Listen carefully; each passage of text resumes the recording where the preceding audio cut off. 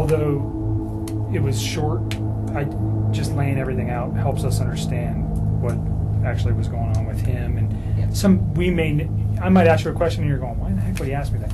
Probably because I have information that I'm not willing to share with you, and I'll tell you that right now. I'm not going to tell you. Some questions I'm going to ask you, heck, I won't share some information with you. Just, it protects you, it protects our investigation. So if it seems weird, there's a reason I'm asking it, and it's usually relative to what I know. So don't take offense to it. Again, it's just part of what we need to know. Understood. So you went to his house on 2 occasions. Yes. Was that recent? No, that was like pretty early into it, and I did not like it and did not want to go back. Do you recall where the house was? Yeah, it's like right off the highway in Frederick. Okay. And you know the streets? I mean, I'm sure I could figure it out again if I like really had to. Like off the top of my head, no. Do you know the street name? No. Okay. I would have to like drive around in there to get there.